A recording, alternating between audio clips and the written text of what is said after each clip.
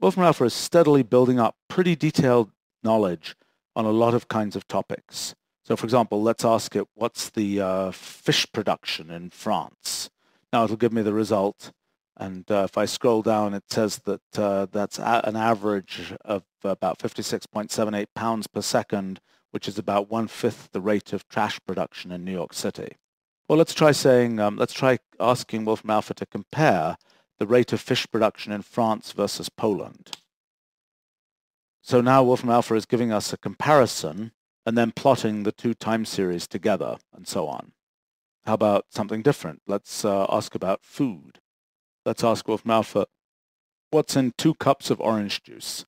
So now Wolfram Alpha will synthesize a nutrition label, then it'll tell us all sorts of information about the high nutrients in orange juice and how orange juice compares with other foods and so on. Let's change it a bit. Let's say 2 cups of orange juice plus 1 slice of cheddar cheese. Now Wolfram Alpha can do the computation to figure out what the nutrition label for that content of that as a whole is. Let's try a few other things. This is a crossword puzzle kind of thing. What words match that particular pattern of letters? Or let's say we ask about Mount Everest. Wolfram Alpha can tell us lots of things like what the typical atmospheric pressure is at the top of Mount Everest, or what nearby cities are, and so on. But here, let's ask a little bit more detail. Let's say, what's the height of Mount Everest, let's say, divided by the length of the Golden Gate Bridge? This is now comparing 2 quite different things, but Wolfram Alpha is able to compute the result and there show us the details of how it got that result. How about another kind of thing? Let's ask Wolfram Alpha to tell us the 3rd largest country in Europe. Now it'll give us several results by area, by population, by GDP, and so on. Or how about this? Let's ask GDP versus railway length in Europe.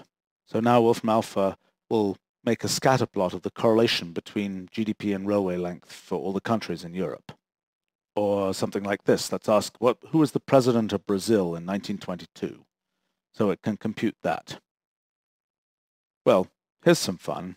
How about we type in a name, like Andrew? So this tells us the popularity of Andrew for baby names as a function of time. And down here, we see that Wolfram Alpha can estimate from that how many Andrews there are likely to be alive in the US at this time, and it can show what their distribution of ages is. How about we compare that with Paul, for example? And here's the result. Pretty different profile in this particular case of these 2 names. Well, there's a lot we can do. So here's another piece of math, for example, asking about what's the chance to get 2 heads out of 10 coin flips. Or let's give Wolfram Alpha a sequence. It can then go and figure out how that sequence could continue and what its mathematical formula could be.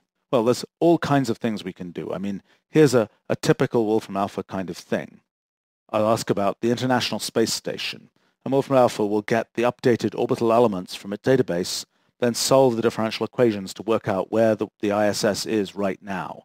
And the answer is that it's over the South Pacific, traveling at about 17,000 miles an hour, and so on. And there are lots of other details about the orbit that we can work out if we want to. So what's in Wolfram Alpha? Well, if you go to the Examples tab up here, you can see some of the general subject areas that Wolfram Alpha covers. It's already a very big system, but right now we're really just at the beginning. I mean, Wolfram Alpha is really a long-term project. We're trying to take as much of the world's knowledge as possible and make it computable, taking all the data and methods and models and algorithms that have been accumulated in our civilization and make them immediately computable, so that anyone, anywhere can just go to the web and use all that knowledge to compute answers to their specific questions. You know, I wasn't sure Wolfram Alpha was going to be possible at all, but we're proud of where it's got so far, and we're looking forward to everything that can be done with it now. I hope you'll find good ways to incorporate Wolfram Alpha as it is today and as it grows in the future into all sorts of things you do, and perhaps that you'll become part of the Wolfram Alpha community, helping to use our technology to make the world's knowledge computable for everyone. Thank you.